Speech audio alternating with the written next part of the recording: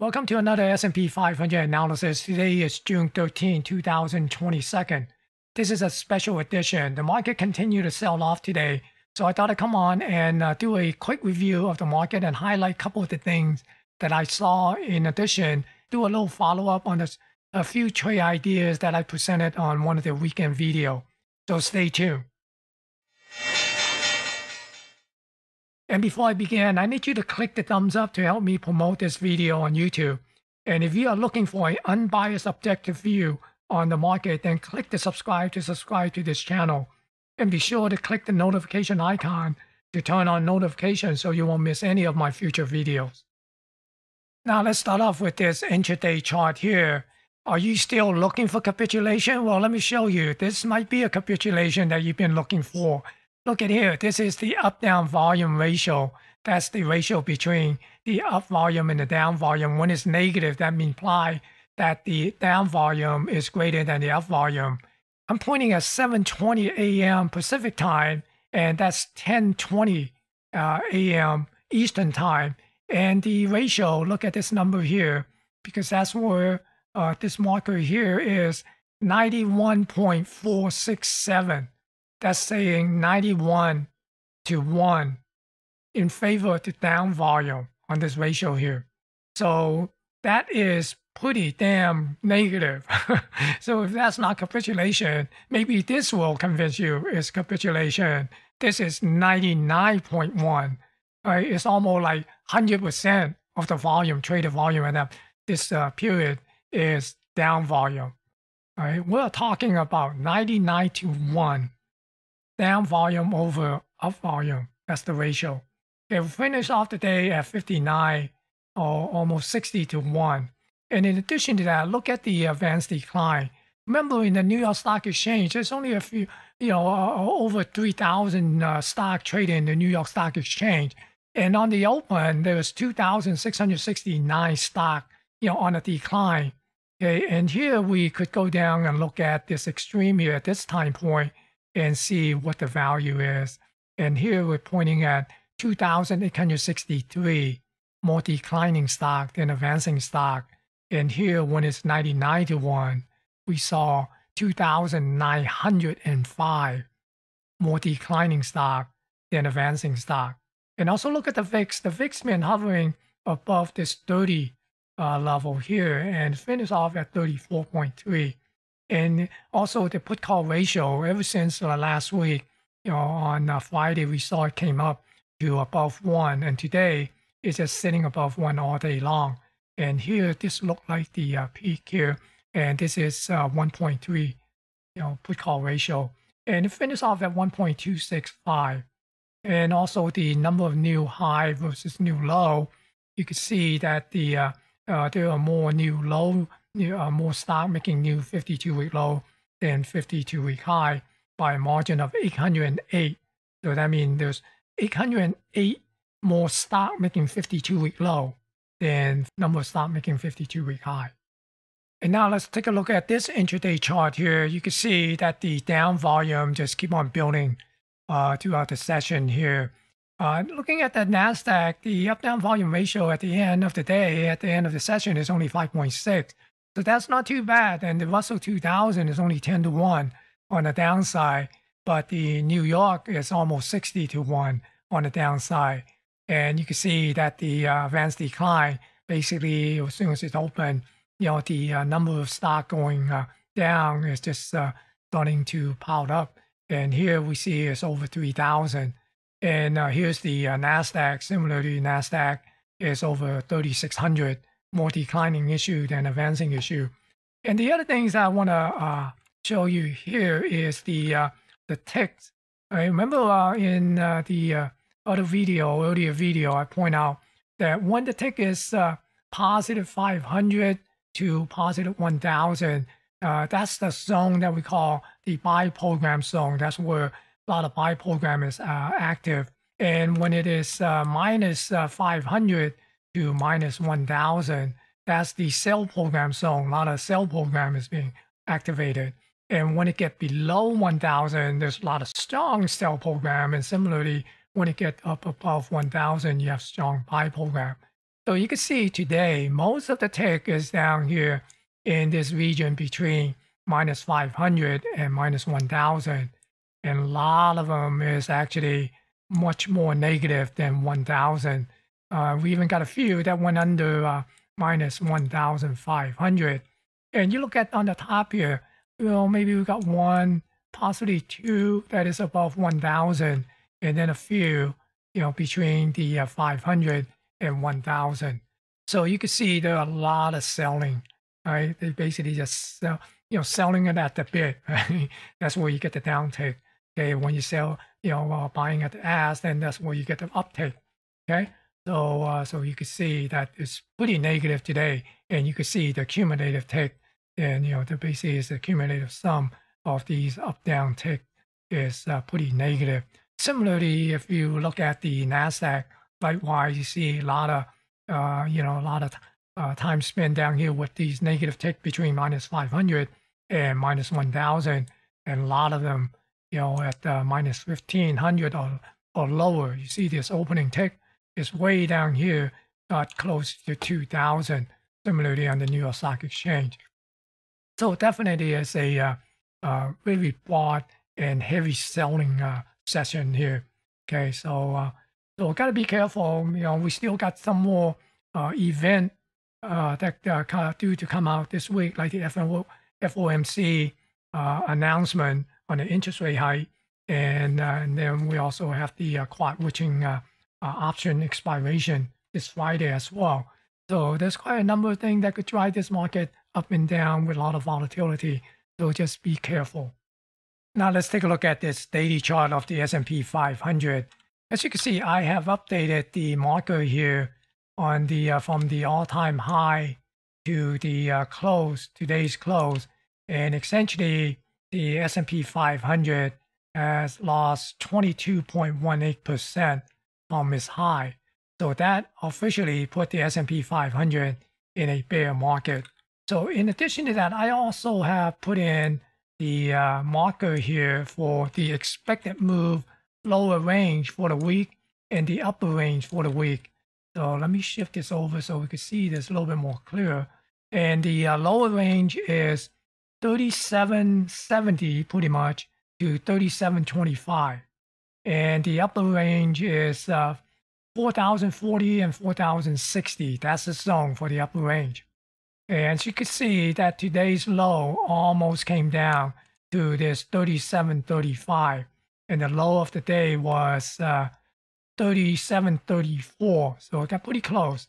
So we'll keep an eye on this range here, because if it comes to this range and dip down, then we could easily, looking at the possibility of the S&P 500, come down to this 50% retracement here near the 3506, and possibly come down and check this pivot high here. Okay, remember that pivot high? That is basically pre-pandemic high before the pandemic crashes here. So that is at 3393.52. So that is pretty much in close proximity of this 50% retracement. Also, the other thing is I also want to show you a couple other techniques that you might want to use to kind of get a gauge where are some of the other level that the S&P 500 might tag or might be headed.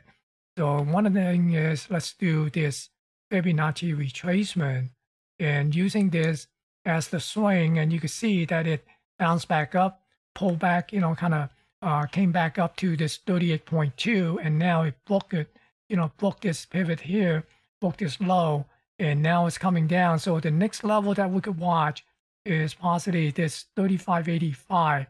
This is the 127 extension. Okay, so that's one possibility of where the S&P might be headed in the near term if it continue to break below this expected move, the weekly expected move, and especially break this lower range. Now, then the other thing is we can also take a look at the symmetry move, basically projecting this swing from this pivot down and see where that might lead. Okay, so we basically use the Fibonacci extension tool, and we just do this pivot up. And here's the 100%, which would place it at 3355. and that's pretty close to this pivot high here near the 33.93. Remember, that's the pre-pandemic high, this pivot high here. Okay, so those are some of the levels that you might want to keep an eye on, because there are different type of trader that's looking at these level using these different tools. Okay, so we basically need to see what our other trader might be watching. Okay, so that is the S&P 500.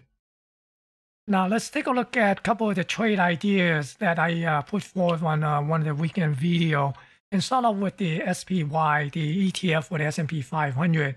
One of the swing long scenario that I put out was basically looking for the price to break above Friday's value area and then come back and do a little bit of a test and go, and then come up and shoot for this 405 target here. Now, obviously, that's not going to happen because today, it gapped down. So this scenario is not going to be in play, right? So right now, the price came down, and the other one was basically looking for this to come down to this zone and then break back up. So, and then we look for it to come up and target this right here, this 397, this point of control here, this virgin point of control, and then trail up to this 405, and that is close to this value area, okay, from here, this high volume area. Okay, so that is still a possibility because we're looking at the price to come down. You see that the price came down close to this lower range of the expected move. The low range is between 376 and 373. So it came down pretty close to this 373. So we'll see, if it come up, then we look for this pop here. We look for the setup here. Basically, you see it would be test and go, and then come up and swing long. Be patient and wait for a bounce, and then look for a swing long setup if it show up. If it doesn't, hey, fine.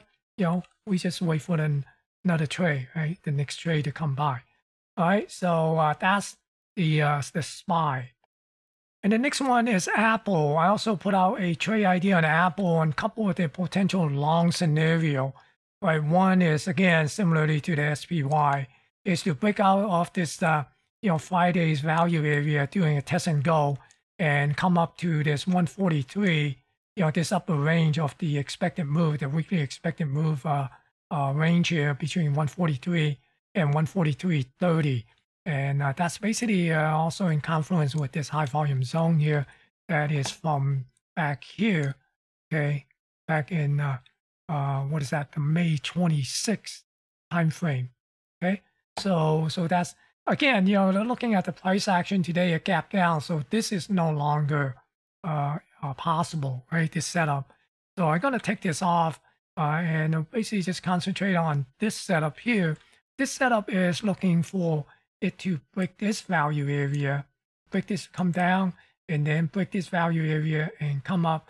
Then we'd be targeting 138 as the initial target, and then trail up to this 143. Okay, so this is still possible, even though it broke down into past through this zone here. So right now we're basically looking for this thing to come back up and maybe chop and then go. So we could still look for this sort of a setup. We'll see, but that's basically what I'm waiting on Apple. And the third one that I want to talk about is Tesla. I also put that on one of the weekend video. And again, basically one of the scenarios, basically this value area, the test and go, right, come up to this 740 and then targeting 780 on the trailing position there. But again, this right here is no longer in play because it gapped down.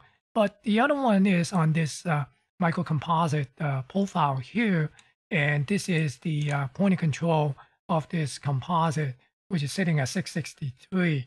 So we're basically looking for the price that if the price come into this zone, we're basically looking for this thing to break out of this zone and then come up and target this 740 and trail it up to the 780. Now you can also come up and use the initial target of this level here, somewhere around 690.